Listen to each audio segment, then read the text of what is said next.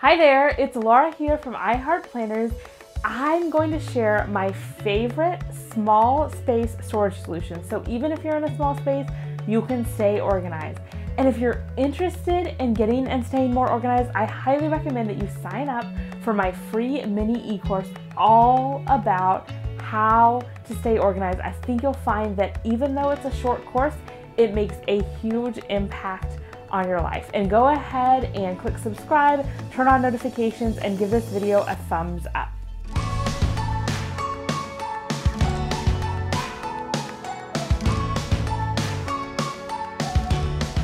When it comes to organizing a small space, there's one thing you should always do first. That is declutter. I know I say this all the time. I might sound like a broken record, but I only say it because it's so important to start any organizing project with decluttering, but even more so if you have less space, because once you get rid of an item, you never have to touch it again. And if you have less space to store things, you're going to need to get rid of things that aren't necessary, so you're left with only the things that you need and love.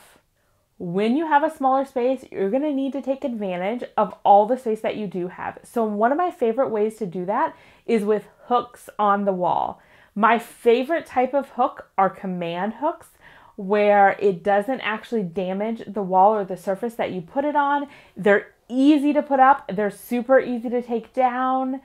And if you're renting a space and you can't nail or drill anything in, these are perfect solutions. So you can use them to hang backpacks, utility, step stools, coats, anything like that. And they will go up to holding 12 pounds. So I have a large utility hook that says it'll hold 12 pounds. So even our little step stool fits wonderfully on it.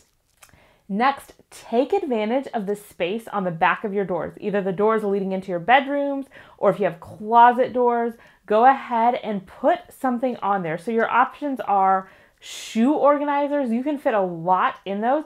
And think outside the box. It doesn't have to hold just shoes.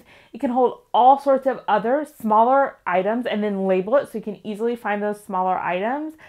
Elfa makes great over-the-door racks, and there's other types of racks that you can use, or even the over-the-door hooks are another option for like towels and robes and things like that. Make sure you're using the space that's under your bed to store items. And make sure you put these in containers. Don't just stuff stuff under your bed, because it's going to be really hard to get whatever's in the middle. You're going to forget that it even exists, and it's going to get out of control. So instead, use containers that are specifically designed for underbed storage, or smaller containers that you can stick under there and still easily access what's there. It's super important to use all your vertical space.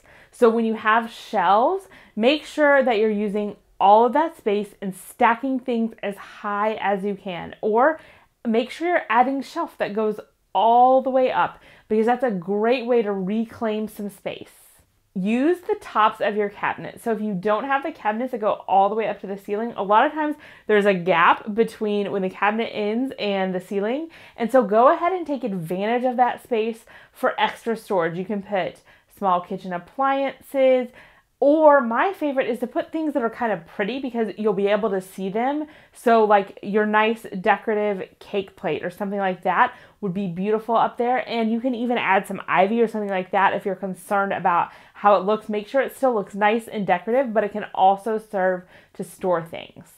Another place in your kitchen that you can reclaim space is the top of your refrigerator. Now, I want to caution you, because looking at a refrigerator with stacks of stuff on it can be a little bit overwhelming. So one thing that can help is to actually install hanging shelves above your refrigerator if you don't already have a cabinet there. They're going to be a little bit harder to get to. You're going to have to get a step stool. But if you store things that you don't use very often but you still need, that would be a great place to put them. Make sure that you're using furniture that doubles as storage. So things like a storage ottoman or a decorative chest or something like that will be great for letting you store more items, but it just occurs naturally in the furniture that you need anyway. I hope these tips have helped you to get your small space more organized. And if you want even more organizing help, be sure to sign up for Get Organized Once and For All mini e-course. And go ahead and leave a comment and let us know your favorite small space organizing tips.